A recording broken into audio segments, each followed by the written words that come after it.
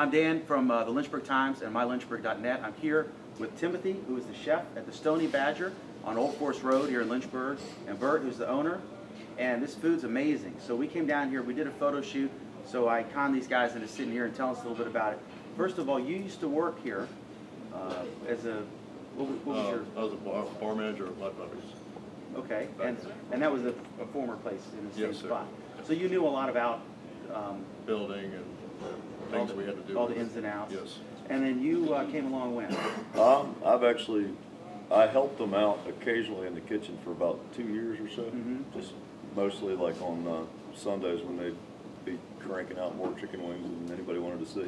Now tell me, okay, here's some stuff that we shot, and right next to this video there'll be a slideshow with the stuff, but I see there's like a steak with, one of the things that impresses me, obviously it's beautiful, and our team, sales team's here, and they volunteered to come and help with the photo shoot, and they brought forks. So anyway, one of the things that impresses me is the local stuff. You're big on local. You said it's kind of like you don't know what's going to happen in 2 weeks because it depends what's at the farmer's market. So tell me like the cheesecake you make with local berries when you can. Yeah, the cheesecake, especially during the summer months, will be almost all the time will be a locally grown berry of some sort. I've got it described on the menu as a berry and white chocolate, and I've left the berry kind of vague so I can use what's available. In the winter months, obviously, it's a little push to get local ones, but I have also cobblers that I use local fruit in the cobblers. I do try to put some different vegetables and whatnot throughout the menu that are locally prepared. Most of the breads we use in-house are from 2 different local bakeries. One's out of Charlottesville, and the other's is Martin's, which is, I guess, more regional than local, but they're also, you know, they deliver 2 to 3 times a week, depending on which one. You don't see homemade desserts in a lot of places. I noticed one of the things, this nacho, I'm not even sure, what is this? It looks really good.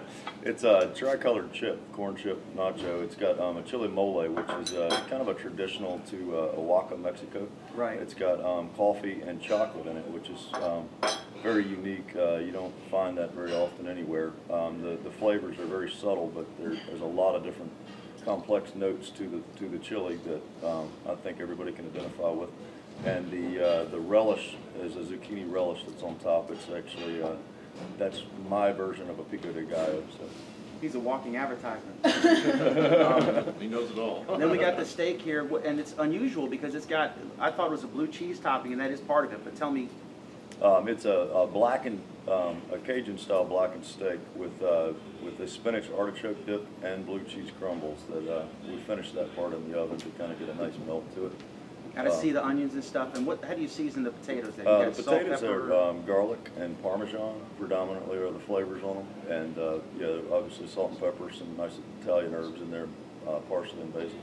Okay. Now you got into I guess you saw an opportunity. It was available, and you had a relationship with the owner of the building. Yes. And so this is the first one you've owned? Yes, it's the first restaurant I've owned. Yes, I've always worked in restaurants my whole life. Management, bartending, waiting. I worked in the kitchen. I've kind of worked everywhere in the restaurant business. So you learned every step of the way. Yes, yeah, I started fast food when I was 16, so moved on up from there.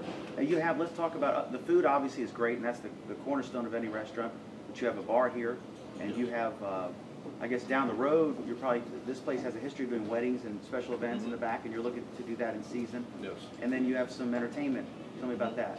We have bands right now every Wednesday and Saturday nights. We try to bring in a lot of local guys. We're working on more national bands for the future.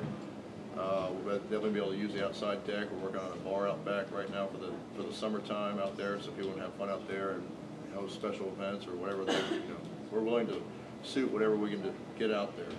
So local ingredients, local bands, and I can tell you, everyone here is nice that I've met. I think is that James, right? Yes. He's a good guy. The bar, everyone I've met is super nice. And it was a pleasure to meet you guys. We're on Old Forest Road at the Stoney Badger. Yes, Can't miss it. And so we hope you guys come check it out. Thanks for watching.